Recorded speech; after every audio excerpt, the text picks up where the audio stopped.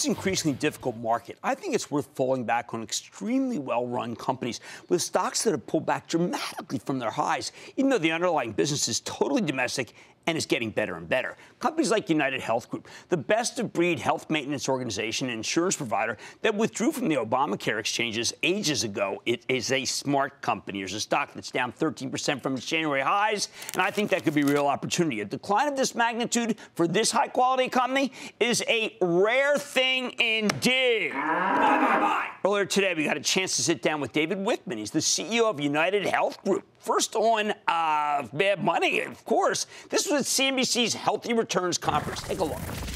David, I am a member of UnitedHealthcare. What am I getting that the other guys won't give me? A lot of things. All right, tell me. I think you get 285,000 people that are focused on helping people live healthier lives and helping make the health system work better every day. They are very passionate about driving restless servants, if you will, of change in healthcare broadly, and they hope to bring you a better healthcare experience every day. But what do I have to do to be a good patient? Because I know that one of your mantras is, how do you get people to take better care of themselves, to live healthier lives? There's nothing in this that says I got to do a good job myself. Yeah, well, that's why we try to engage you as a consumer, and engagement is a big part of what makes healthcare work well. Both engagement of the health system, but also engagement as you in managing your health conditions as well as keeping yourself well. You talk about one of the two holy grails as being the doctors, the network that you own.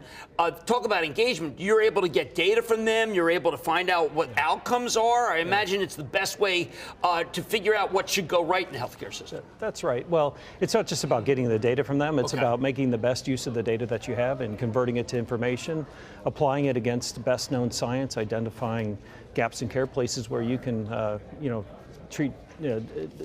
change the way in which you access the health system and make yourself better. Okay, this last mile access, you've got a business which I am fascinated by.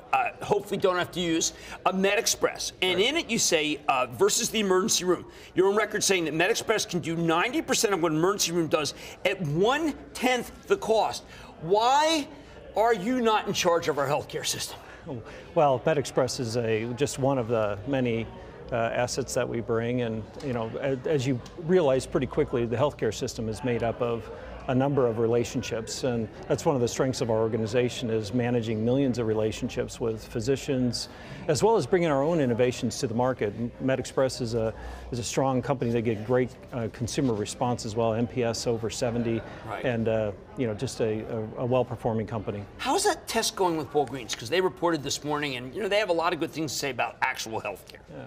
Well, we have a pilot underway in 15 markets, or 15 stores, I should say, across several markets. And, it's early stage right now. We're just coming up on the first year of the first implementations of that. Look at it?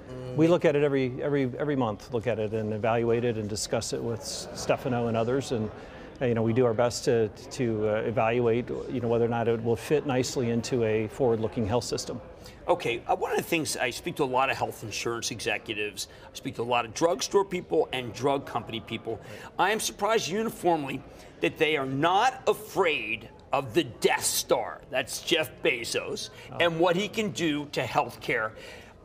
Why is UnitedHealth not afraid? Because I presume you're not. And why do I bet that in the end, maybe they either turn to you, take your people perhaps as CEO, or realize that you can do a better job than they can? Well, we're operating our business in an expansive market that'll continue to expand over time. And we have a very strong track record of growth and expectations around growing in 5 critical areas around healthcare delivery, pharmacy care services, advancing consumer-centric benefits, really advancing also a digital and health information aspects of our business, as well as going global. And as I said before, there's millions of relationships you need to manage, and obviously that would be just one that we would need to work If I were Bezos, I like big data. That's how I predict what you want, the artificial intelligence. Optum's got the biggest data bank in the world. Why don't they just say, you know what, we can't reinvent this? Yeah, so data around 200 million people and an administrative side, and then another 100 million or so in terms of medical records.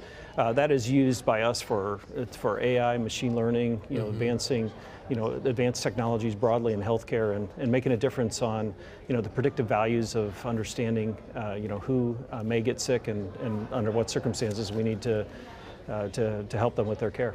Well, speaking of that kind of analysis, I had Cigna CEO on the other day, David Cordani, and they're good.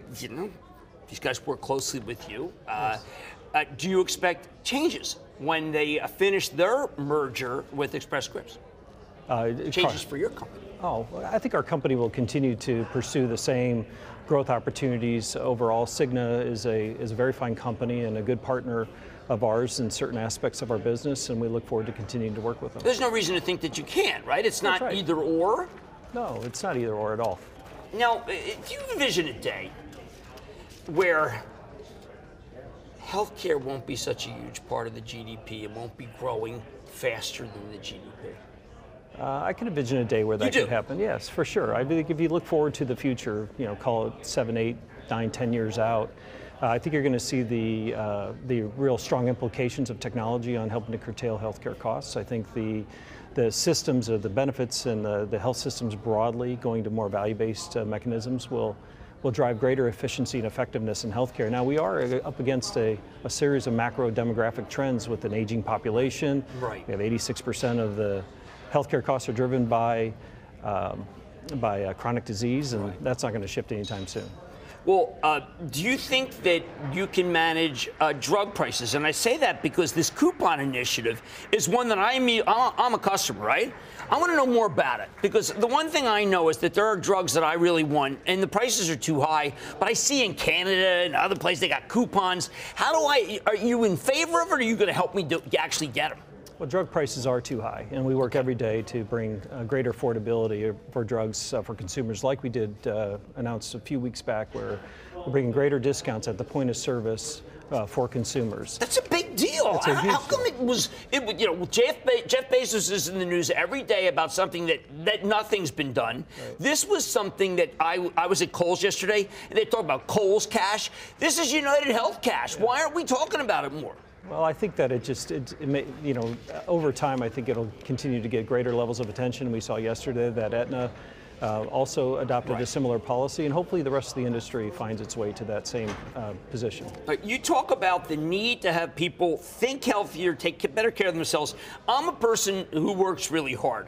Are there people who are health risk because they take their job too seriously? I don't think so. I think that it's a good stress reliever work.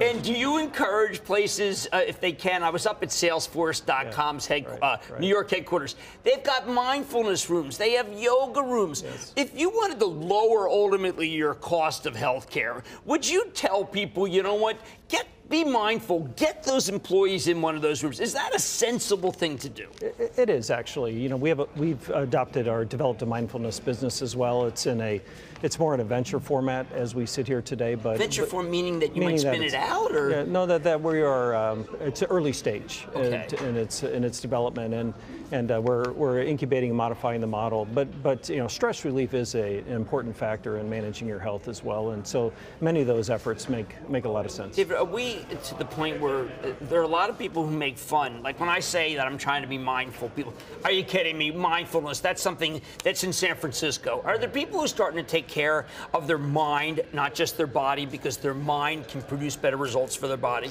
That's right. In fact, a lot of our engagement tools that we've just rolled out to seniors really focus on engaging their mind. And because loss of memory is something that we're trying to manage. But it's important also, we apply mindfulness with many of the cohorts of our employee base as well, particularly those that may engage in more stress than others, like our nurses and others that are working every day to bring better health care to people. Okay, last thing I need to know. Okay. If I were president of the United States, which I am most certainly not, well, whatever. I would call you in and I would say, okay, here's the keys to the car. You have done a remarkable job. It's all yours. If it was all yours, what's the first thing you would do? Well, I think the first thing I do is there's about $1 trillion of cost that's in the fee-for-service system today. It's largely unmanaged. There is no question we could do a better job with that in terms of just applying practical private company practices to that population, and I think we'd save a lot there. But I'd also have everybody get focused on a similar mission and drive a culture to improve healthcare costs by lowering them, drive greater levels of effectiveness overall, and making sure that we are driving a great deal of consumer But we don't want to put satisfaction. UnitedHealth out of business. No, we wouldn't want to put UnitedHealth out of business. I think, though, that we can work together to make a difference. Terrific. Okay, that's David Wickman. He is the CEO of UnitedHealth Group International, a stock that I've been recommending, believe it or not, since the 80s, and it's been a winner. Thank you so much, David. Thank you. Good to talk to you. You too. Booyah! Jim Cramer here from Mad Money. Thanks for watching CNBC on YouTube. Click here to subscribe and get the jump on my exclusives with CEOs, plus market news, investing advice, and a whole lot more.